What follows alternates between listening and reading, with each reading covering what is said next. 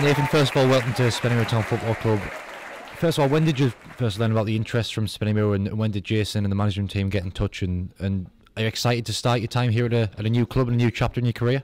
Yeah, I supported Jason like on and off kind of over the last few seasons, and then he approached us again just before the playoff game type of thing, saying, look, you know, want to speak to you next week type of thing, and sat down with him, and yeah, they really impressed us. And I've always like been aware of Spennymoor, you know, they've always went in the right direction the last few years, and then this just felt like the right time. So what would you say were your main reasons for making the switch from Blyth to Spennymoor? And touching on Blyth, you made over 100 appearances there over two spells. How much have you learned about yourself as a player and a person? How much has that time developed you? Yeah, I mean, with Spennymoor, the main factors is they've done so well again this year. You know what I mean? Top 5 finish, and it was the same conversation I had with Jason, Midge, and Tommy. You know, that they want to go the same direction, want to be going up and up. And this year, I feel like, you know, they've got a real chance of being, you know, right at the very top. Hopefully, even go ahead and win it. And that's one of the main factors from leaving Blyth. You know, I've had a great time at Blyth. Fully enjoyed my time there. You know, no regrets type of thing, and I just felt like this is the next progression for me now. And obviously you're a central defender. What would you say your main qualities as a defender are, and as a player are? What can you bring to the Spennymoor side? Just feel like I can bring, well, obviously naturally, but a height type of thing. Like to win me headers, compose on the ball type of thing, and you know, just all round good defensive work kind of thing.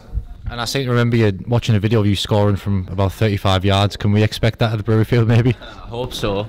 Yeah, I had a bit of stick for that because everyone says it took a slight deflection, but no, I don't mind a goal. I mean, I remember scoring last season at Brewery Field, but the referee said that I tripped James Curtis up. But I'm sure your very own highlights will show that it wasn't me. But no, yeah, definitely like a goal. So fingers crossed and contribute on that side as well.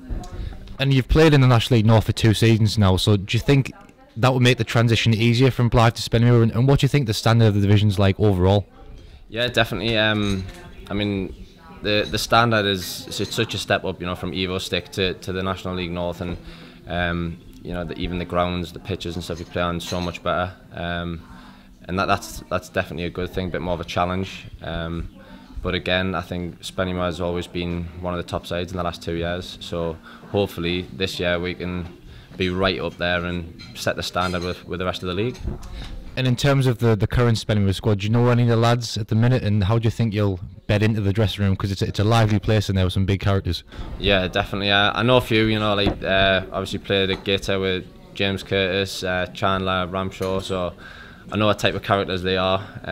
But no, I'm sure I'll fit in fine, and like I say, I've seen a few of the videos and stuff when they've been in the playoffs, and Jason's told us it's a tight-knit group, so looking forward to meeting everyone else. And in terms of your personal, are you the type of player that set personal goals over the course of a season, at the start of a season? And what do you want to achieve during your time here at Spennymoor? Well, my main objective coming here is definitely, you know, want to be right up there, try and win the league, first and foremost, and then, like I say, contribute a few goals, and definitely get quite a few clean sheets this season. Like last year I was quite disappointed when me haul at Blyth didn't have as many clean sheets as I would have liked, so hopefully you can improve on that this year.